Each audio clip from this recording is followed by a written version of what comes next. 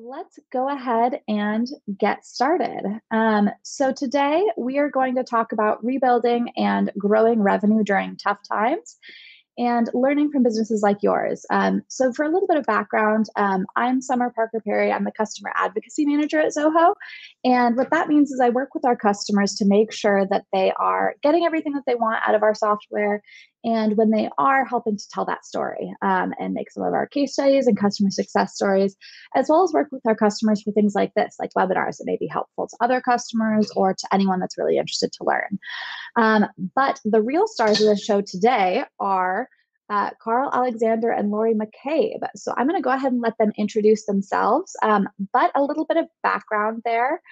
Um, Karl Alexander is the marketing director for Crown Bees, and he's going to talk to us a little bit about their experience. And Laurie McCabe is the co-founder of SMB Group and is going to talk to us a little bit about some surveys that they've run and some insight that they've had. So Laurie, please feel free to take it away. Yeah, hi, thanks, Summer, and looking forward to talking to you and Karl and everybody, a lot of people on the call and meeting today. First let me tell you a little bit about myself. My name is Laurie McCabe, and I'm one of the two co-founders at SMB Group. And we established SMB Group about 10 years ago after the quote-unquote Great Recession, which now looks like a cakewalk in comparison to COVID-19. So a little bit of experience in terms of getting something off the ground in not so great times. What we do at SMB Group is we focus on small and medium businesses, as the name implies, and what their business goals and challenges are, opportunities, things like that, and then how they may use technology, advisors, other things to help them achieve those goals. And over the last few months, since March, we've been doing some surveys and studies to better understand what's the impact of COVID-19 on the small and medium businesses out there. And in March, we did our first study. It was what I call the deer in the headlights study. At that point, it was basically, wow, we were all just kind of whacked on the side of the head with this huge type of issue that probably none of us in our lifetimes had ever faced before. And we knew everything was changing, but we didn't truly understand, I don't think most of us, and probably a lot of us don't still, exactly how it would unfold. And then we followed that up in July with another study, which we call SMBs Navigating a Path Forward. That's mainly what we're going to talk about today. So this second study really looked at, okay, if you made it through to July, first of all, congratulations, and I'm assuming most of you have, so congratulations to you as well. But, what have you been doing to kind of navigate through all these changes and all the uncertainty and volatility? And what's working and what's not working? And what kind of outlook do you have going forward? So, that's what I'll be doing today during the webinar, kind of giving a macro picture of what we see a lot of the small and medium business respondents from our study, which was about 750 people in North America. And, hopefully you'll find it interesting to learn, is this similar to kind of the way what I've been facing or doing, or people doing different things, and what's working sometimes and what's not. And then, obviously my co-presenter, Karl at Crown Bees, he's going to be talking more about his own personal experience. So, with that, I think we can turn it over and Karl can introduce himself. Hi, everybody. Thanks, Laurie. Thanks, Summer. And thank you all for being here. It's really exciting. Really exciting for me. I really love to share sort of our story and things that we've learned. So again, my name is Karl Alexander. I'm the marketing director at Crown Bees. Crown Bees is a small business that's been around a little over a decade, based out of Washington and Washington State. And oh, there I am. And we sell solitary bees, bee houses, and nesting materials to people all over the world, but particularly focusing on North America. And so I'm here today to sort of give you a boots on the ground report from my perspective, from my point of view, and sort of share what we've learned at Crown Bees and how it relates to all the really, really interesting information that Laurie's found, and hopefully share some of the things that we've learned that we've done right and that we've done wrong to all of you, because I know that small, medium businesses all over the world are going through very similar challenges, but we all have to adapt and change a little differently. And just a little bit of background on myself. I've been in digital marketing for my entire career. I've been with Crown Bees for a little over 2.5 years.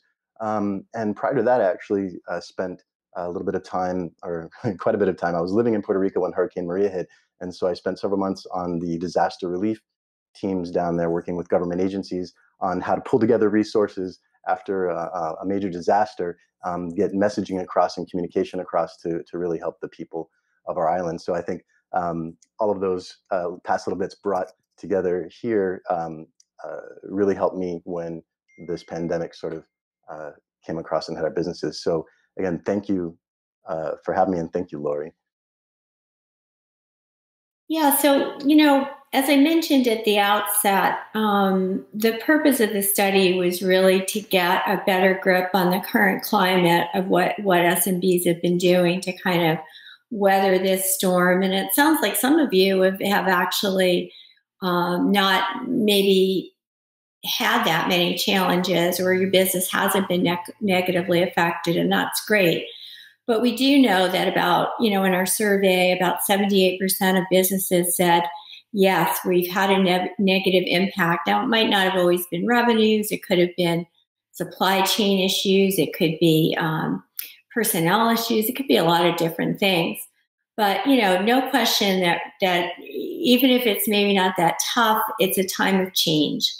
So I thought one of the more interesting things that we looked at is, okay, so everything is kind of, in a kind of topsy-turvy environment right now.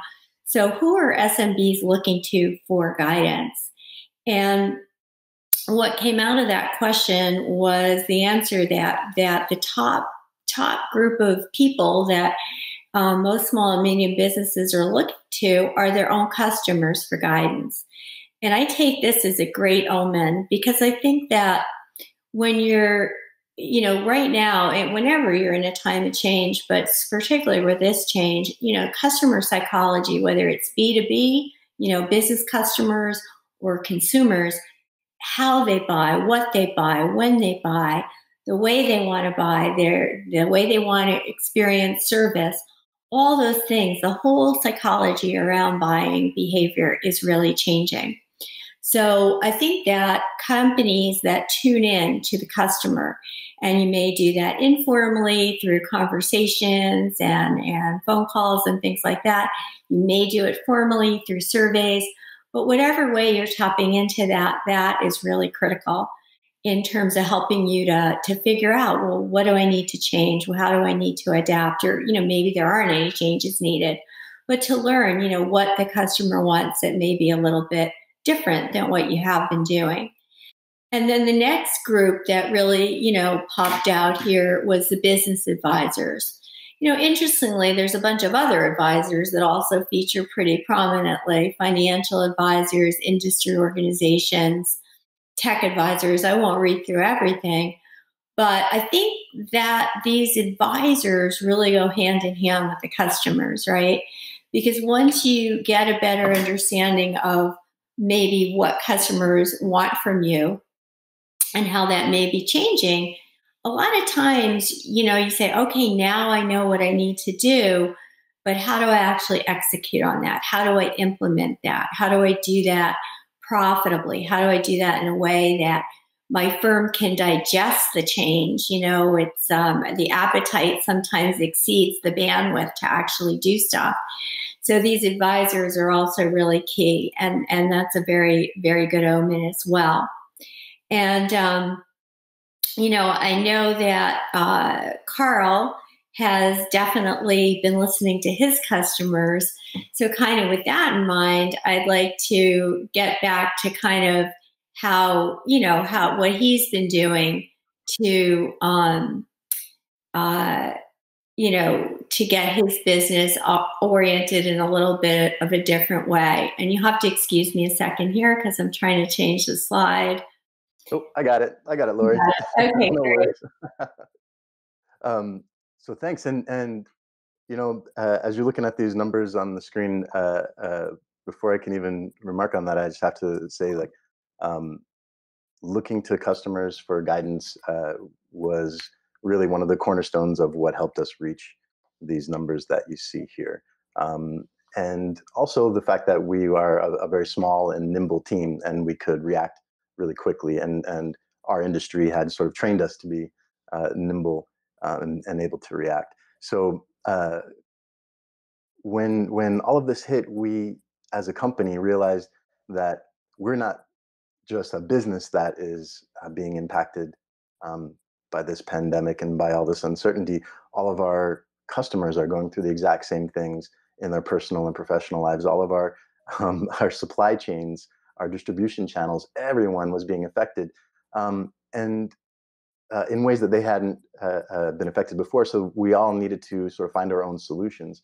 Um, so we focused more initially on our company, really shoring up our team, shoring up our business, making sure that we're all healthy, making sure that our day-to-day working practices were in place and we're in a solid position so that we could listen to our customers and grow and change our business. Um, so a little bit uh, background on how we did that is, yeah, we were using Zoho One. You know, prior to the pandemic, we Crown Bees had adopted Zoho One for many parts of our business. Mainly, like for myself, it was in productivity and marketing, right? So we used projects extensively, of course, Work Drive, um, to really be communicating with our team and keeping our projects on schedule. And of course, we were using campaigns for doing our newsletters. We've got almost 40,000 customers on our newsletter list, and we also have close to 30,000 social followers. So we use Zoho Social to communicate with them. But those were all in place before the pandemic hit. But then when it came, the question was, okay, can we use anything in this toolbox to really help us out? And we found, and I'll elaborate in a little bit, but we dug into the toolbox and we found that Zoho One already had a lot of the tools that we needed to implement the changes that we needed internally for our work at home applications, Click, Vault, and then of course all the Sheet Writer and Show. And I'll get into that a little bit more. But the point is, we had a really good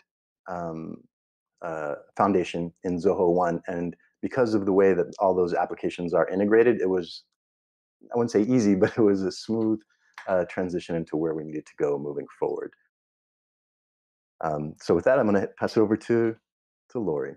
Karl, you're a lot better at switching these slides around than I am. So congratulations to you on that. You know, I think that's really interesting what you said about having this integrated foundation, because that can really help you a lot. In other words, if you have something like Zoho One where you know, maybe you're using a certain number of the apps or so many apps, I mean 40 something, probably not using all of them, but when things change, you know, you can then say, oh, okay, well now I can add maybe this Zoho Social. I may need to do more in social media, or I need to add something, you know, I'm not using maybe the meetings, but I want to do virtual meetings and I can use that. So I think that virtual platform has been really a boon for customers that do have it. And I have to say that Zoho reached out to us and they were really helpful in saying, oh, well, have you tried this app? Have you tried that app? And then helping us integrate them. So, you know, it wasn't just ground zero and we had to figure it out ourselves. Right. And when you have these applications integrated, it just kind of streamlines everything every step of the way, because you're not saying, oh, what do I have over here in, let's say, MailChimp? And then what's over here in, you know, my social app like Hootsuite, and what's over here in something else? You know, you've got it all coming into a central place. So I think that has been a big help in adapting.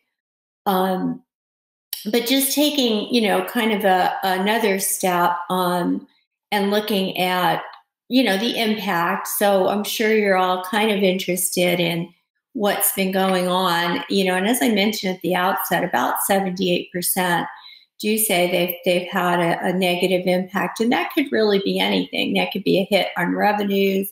We read a lot early on about problems with supply chain, getting people equipped and able to work easily from home, social distancing requirements. It could be anything that kind of is, kind of put a monkey wrench on the way you do things. And, in terms of revenues, as you can see on the right-hand pie chart, a little over half of SMBs that we surveyed say that their monthly revenues decreased, from March to July. So again, that's, a pretty big hit to take.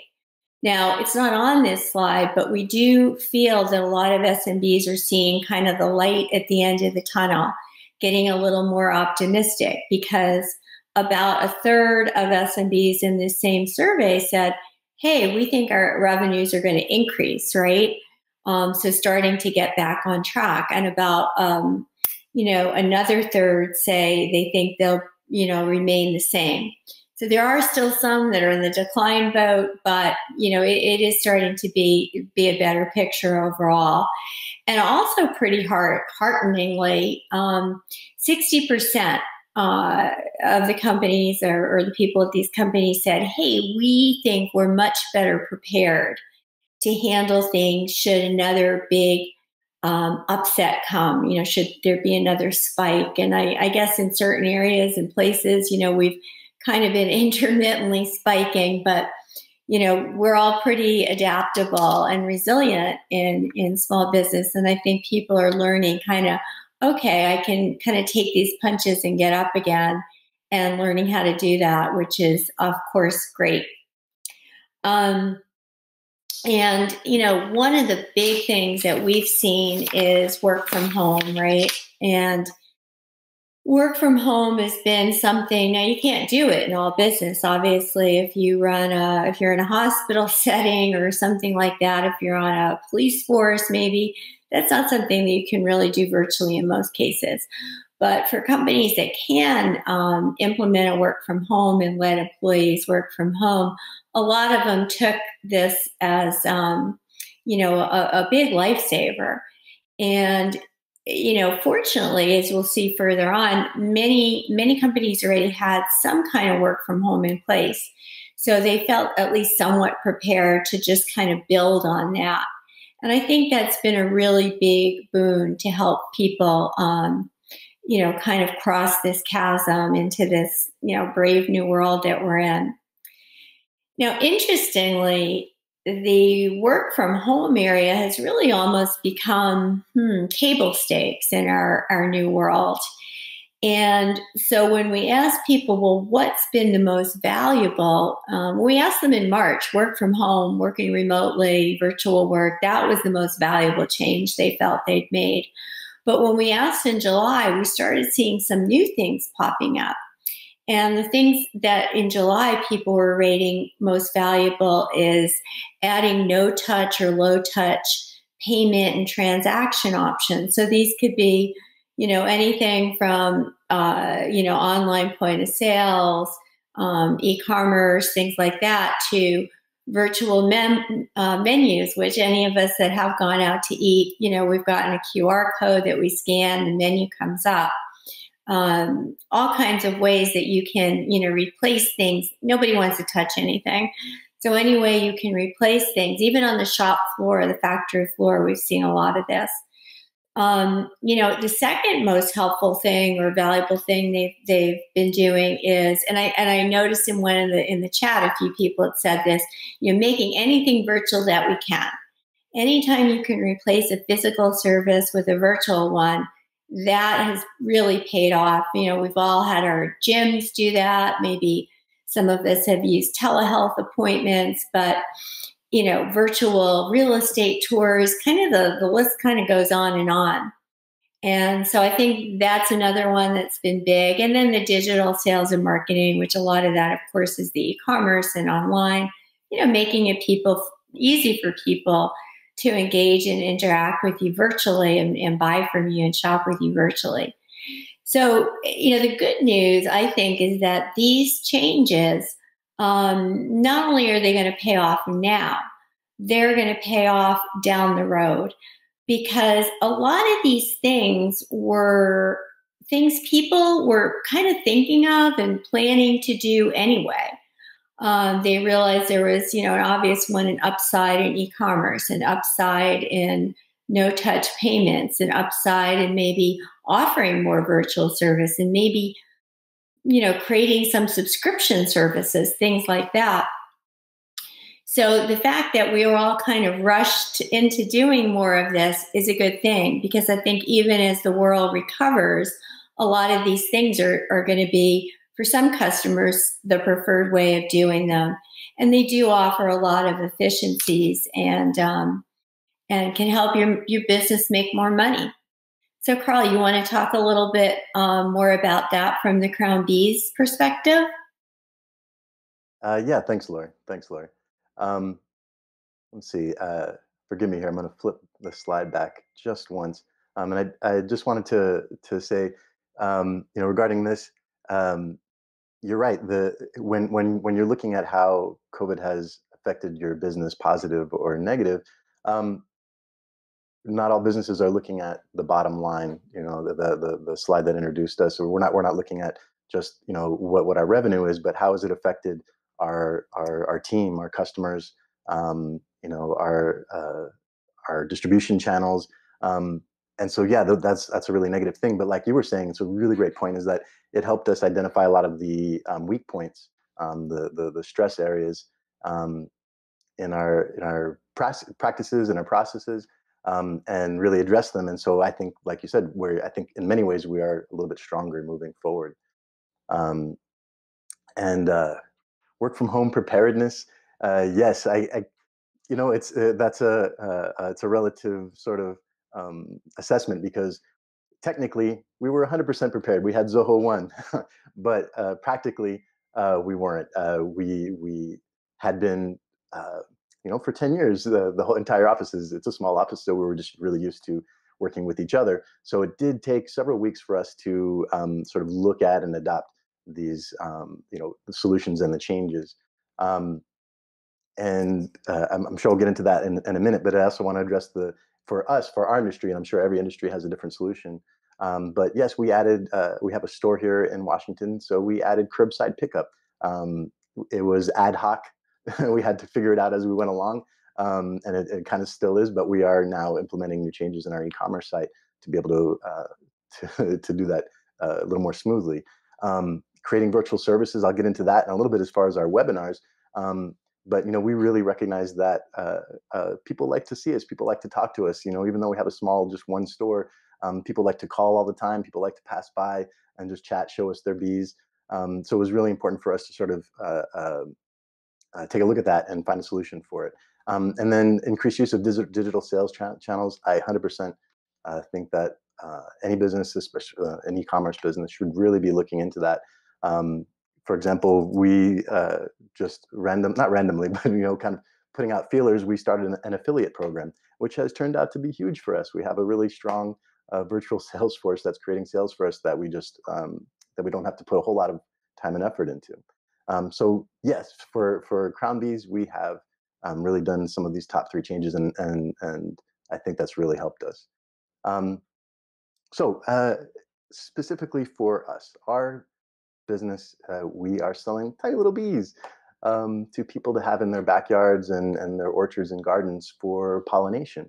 And it's not just we're selling them the bees, we're selling them a bee raising experience, because you get cocoons, and then the cocoons hatch, and then you have to take care of them in their house. And then after they're done working in your yard, then they go back and lay their little eggs, and then you're taking care of the cocoons over winter. So we have relationships with our customers that last an entire year. It's not just from that initial sale.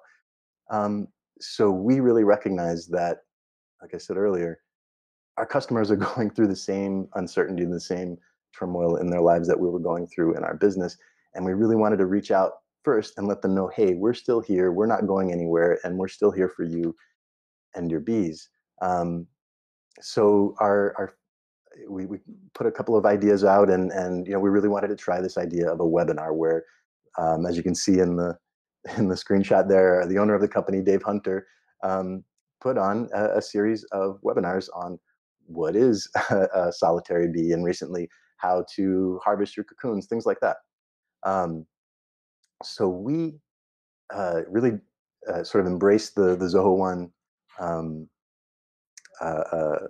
ecosystem there, where we used webinar, we used surveys, we used campaigns and social, among several others, to really get the word out and prepare and have this presentation. And oh my gosh, it was so successful. We had no idea if anyone was going to show up. We had hundreds and hundreds of people show up, hundreds of questions during the event.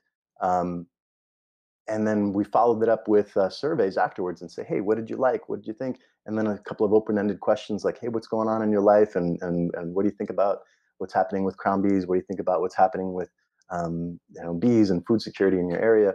And we got so much wonderful feedback, not just on confirming assumptions that we had about what our customers needed, but more things that we hadn't even thought about, things that we didn't realize, which, as it says on there, it really helped spawn some new initiatives. Like I mentioned, the curbside pickup, and coming soon, we're going to be doing sort of like telehealth, like you mentioned, Laurie, where people can, during a certain period of time, just drop into a meeting online on our website and just have a live conversation with a solitary bee expert, show us images or video or just pictures of their what's happening in their yard, and then we can sort of help them out. So those all came from that first experiment, that first check in, or that first test. And so that's really what I want to get across is you're going to have to experiment. You can listen, you can have ideas, but experiment and then make some changes. We after this webinar series, we did another one that's currently running, and we changed a few things. And I'm finding that some of them didn't work, and some of them was because we moved away from Zoho and we tried something else with YouTube, and we found that Zoho was way, way better. But you have to try those things, and you have to fail and learn. So those are some of the things that we were doing as far as reaching out to our customers. So how do we listen to our customers? And this slide is really great in that I can say that survey, oh my gosh, is invaluable. We can make a survey, send it out to 30,000 people, and get almost immediate feedback. And how can I say, like Laurie mentioned earlier, you can have an idea for a solution and start using it. And your customers can start being happy, but maybe there's a change in another industry that sets your customer expectations slightly different from where you were going, and you need to be able to react. For example, if you weren't doing curbside pickup and all of a sudden all of your competitors are doing curbside pickup, you would have to adapt and move that along. And we were getting that from our customers in our survey. Marketing Hub, it's not really listening to our customers. Marketing Hub we really use to sort of see how they're interacting with our site. That's how we listen to our customers' actions, not so much their words. Support via desk and desk tickets. Oh my gosh, yes, hands down. We consolidated all of our support channels, or almost all of our support channels, from about 6 different areas, and recently put them into a support portal and desk. And that has increased productivity incredibly because, just the inherent idea of being able to manage tickets more effectively rather than emails and post-it notes and whatnot. Meetings for webinars, like I mentioned, nothing beats talking directly to the customer and hearing them in real time. Now, CRM is not really the way that our company listens to customers. We use that to sort of gauge gauge the effectiveness of our communications and our marketing and campaigns. Through CRM, we can see all the customers that answered a certain survey, or opened a certain campaign, or how many tickets they've opened, as well as it's linked with our Magento e-commerce site, so we can also see all of their order history, etc. So CRM is really our 360 vision of the customer. And the one thing that's missing on here, oh my gosh, is social. Zoho Social, at least for our industry and for our business, is key, because customers are trying to reach you and trying to communicate with you the way that they're used to communicating, not the way that we want them or that we would expect them to communicate. No one just picks up the phone anymore. They're going to send a tweet. They're going to make a comment on Instagram. They're going to go to your Google shopping page. So social helps bring all of those together in one window to help us really manage that. And that is almost a real-time communication with our customers. So that has been key. So I'm going to pass it over to Laurie again to sort of explain this next slide. Thanks, Karl. Yeah, I really liked what you said about experimenting, because clearly here in this survey that we did, dealing with uncertainty and changing market conditions came out as the number one challenge that SMBs felt they're facing. And then that's in July, so that's a few months in. And I think it came up pretty strongly in the poll that Summer took at the beginning of this as well. The really interesting thing about this is we do a lot of surveys, and we always have a question about top challenges, and we have a list of standard answers, and dealing with ongoing uncertainty, sustaining revenues, improving cash flow, improving productivity. Those kinds of things are always in these surveys. And this is the first time that dealing with uncertainty and changing market conditions, the first time in 10 years, not only has that been the number one challenge, but that it's even broken into the top 5. So, it just kind of underscores the fact that, yeah, things are kind of constantly evolving. And so, as Karl said, not being afraid to try something, tweak it, whether around the edges or just try something totally new, is often the path that's going to lead you to figure out what can work better.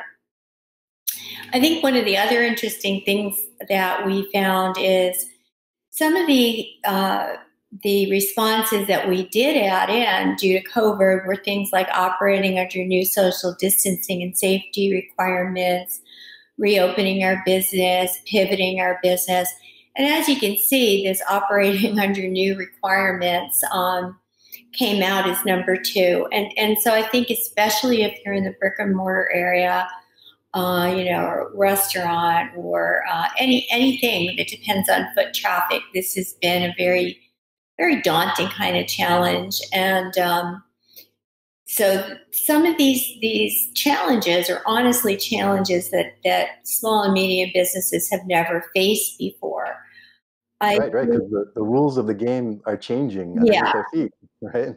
Absolutely. The rules of the games are the game is changing, and this is a great time for companies to say, hey, we're always thinking about trying this or trying that, and a good time to try it.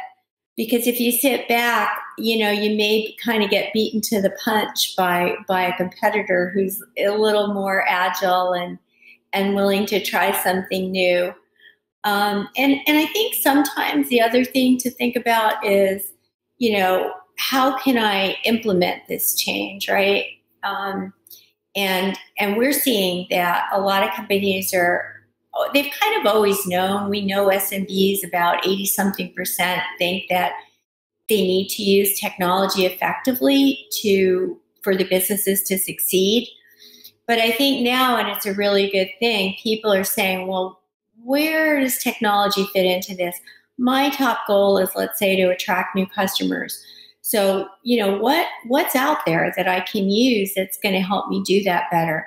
So really, for a lot of these things on the list in this day and age, if you have any kind of business that you want to scale at all, it's probably going to be something that you're going to want to get some kind of business solution in place to help you do that.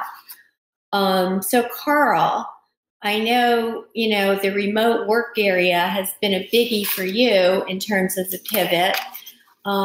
We also saw that with our respondents, and a lot of people had something or they added stuff or whatever, but clearly this has been a big change that people have been making to help employees, work productively in this whole new world. So what's going on with Crown Bees and that?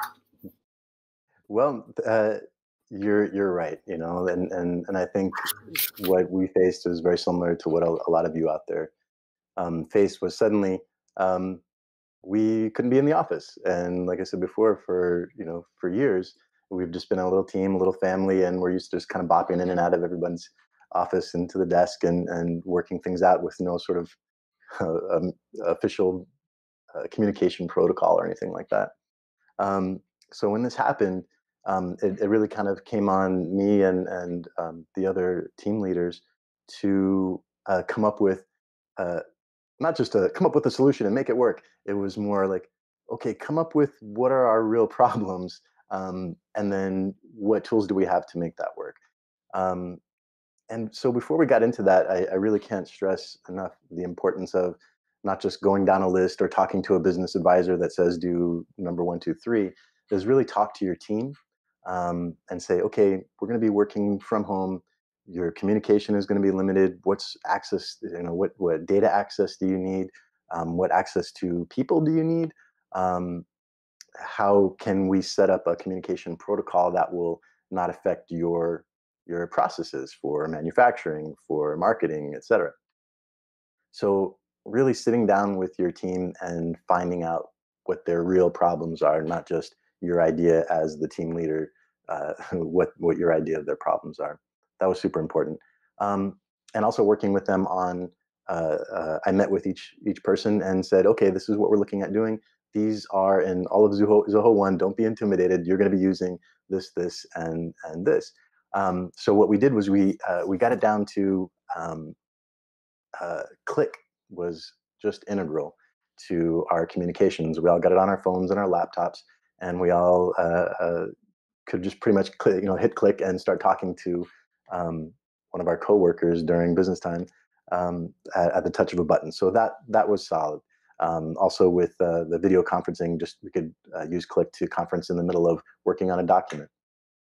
Work Drive, incredible. We needed to have some sort of cloud sharing. A lot of businesses have people working in different silos of information, right? Marketing knows everything that's going on with our sales over here. Manufacturing thinks they know everything that's going on with the products that they need over there.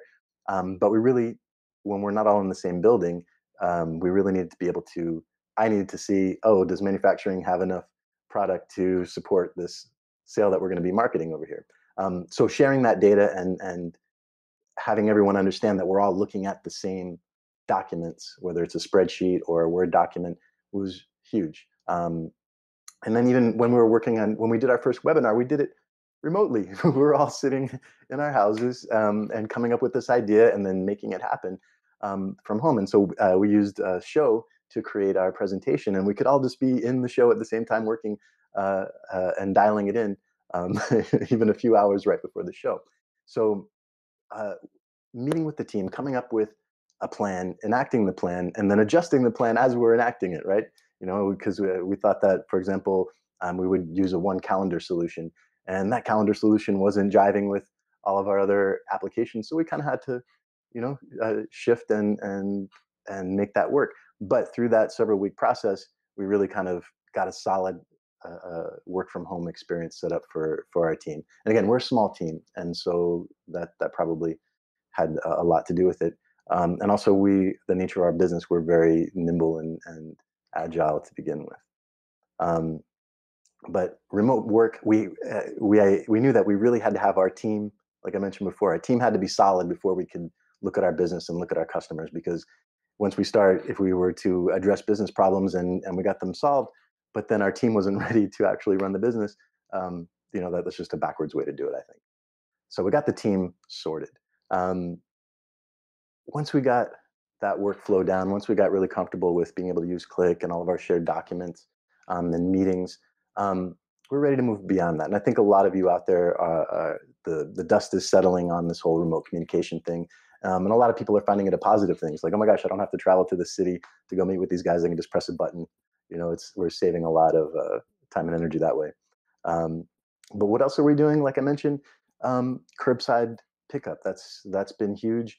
When we did these webinars, we expanded our reach beyond our normal customer base. And recently, with doing our webinars on YouTube, we've expanded it even more to all of North America and across the world. So we're taking this feedback. We're seeing that there is interest for a lot of people out there to be able to communicate with us.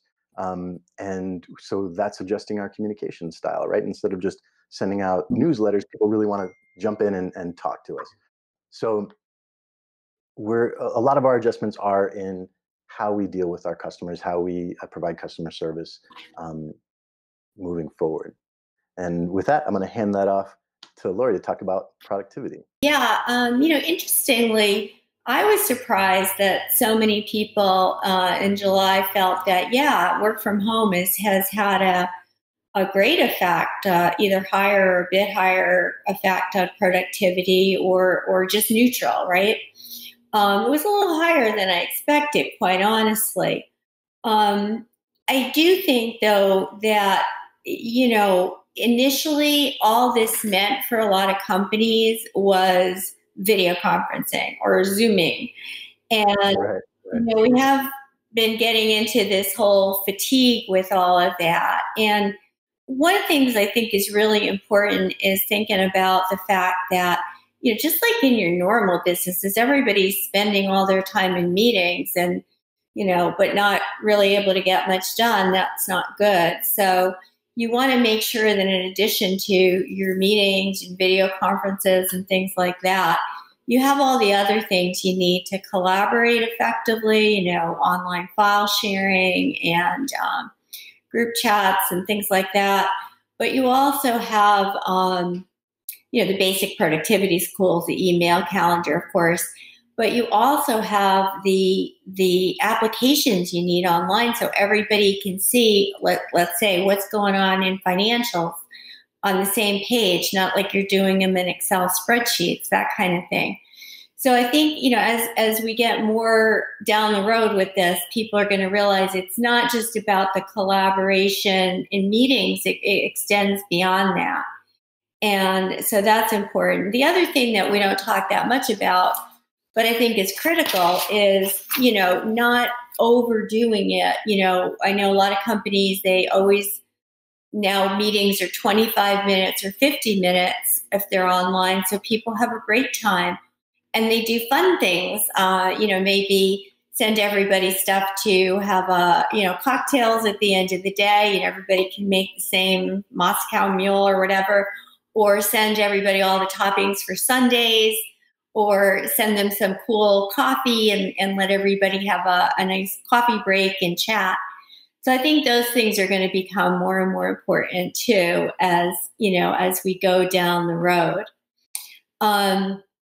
Now, Karl, I just wanted to also check with you and say, looking at all of this, what kind of is the most important advice that you have as a small business that's really been doing well for them going forward? I have to say, from our point of view, what's really helped us, and that I think a lot of people can take away from this, is the importance of being nimble and agile, and, like we said, experimenting and testing with new ideas. Because if we approach our problems as, well, these are the tools that we have to make this happen, so square peg round hole it, um, that's that's not going to work in the long term. That might work for what's in front of you right now, but every step you take leads to another step. And so when we were planning a lot of our transitions from process A to process B, we also thought about process C, or that would be affected. When you change things around, you're also going to have to change your resources. We have, as small businesses, limited resources and time and money and people. So you really have to think holistically, but experiment and change and be nimble. And keep your eyes and ears open. Listening to your customers is so important, because, like I mentioned before, you're going to come across opportunities or ideas that you hadn't even thought of. For example, in our last webinars, we came across a woman who is bringing mason bees or attempting to bring mason bees into local prisons to help teach prisoners how to raise mason bees, how to grow more food in their gardens, and basically food justice. And so we're going to be trying to partner with them. We found so many people, different community groups that are using our bees to grow food for community gardens that they give to food banks and shelters. And so we're just finding all these different avenues and different ways that customers are using our products and services that we hadn't thought about, that we can then channel our resources in and really help these people and give more bees for the prisoners and help people with ideas and bees for their community gardens. So be open-minded, be flexible, and really, really listen and find different ways to listen to them, to your customers. Because like I said, not every industry has customers that use social media or whatever, but find a way to communicate with them. I think that's super important. Well, that's really the perfect segue into the key takeaways that I have is, what Karl just said, listen to the customers, figure out how what they want is changing. And, the next is then you've got to execute on that. So, figure out who you can turn to if you don't have all the expertise you need in-house. I think also, as we've both been saying the whole time, I don't know if we'll ever go back to the old normal. So we really all do need to keep kind of trying to look ahead. The crystal ball is still fuzzy, but look ahead and think about, if things continue in a certain direction, what does that mean for my business, and what will I need to kind of have on my radar and really tuned into. And even though the crystal ball is still hazy, we've all talked about already some things that are definitely coming into focus, and I don't think will change even when we're all COVID free. So, focus on some of these as you go forward, so that you're tapping into the things that are definitely going to be part of everything that happens from here on in. And just to kind of summarize those for you, the flexible workspace, work from home, it's going to expand beyond work from home. It's going to be a more flexible kind of hybrid arrangement. Some people will be in the office all the time. Some people work from home all the time. Some will have a combination. So think about what that means in terms of your office space, how you can have things set up. And of course, you need to get those solutions in place that make it easy for everybody to collaborate in real time wherever they are, so that they can be engaged and productive. The no touch, low touch, curbside pickup that Karl mentioned, and some of the things I talked about. But we can see that's the number one, change that people are making, that they say, hey, there's a big payoff. Nobody's going to want to, touch things they don't have to. So look at where you can replace kind of the highest touch stuff that you do a lot with some low or no touch systems. And then, virtual services. Now, of course, some things, if you're having a heart attack, you can't go into the hospital and be diagnosed, over the phone kind of thing.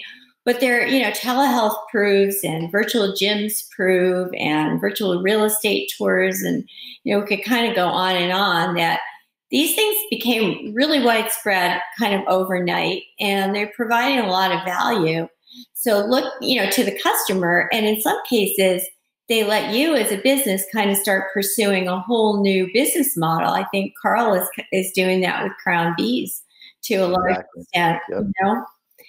And, in some cases, this also opens the door for a lot of companies for a subscription service. I mean, just like Zoho, you're a Zoho customer and it's a monthly subscription. Maybe there's services you can provide that you can do on subscription, or goods you might provide on subscription that would give you an annuity and ongoing kind of revenue. And then the last one is cloud computing. And I know we didn't touch on this too much, but we really think, and I notice a lot of you are thinking about, spending a little more on your technology.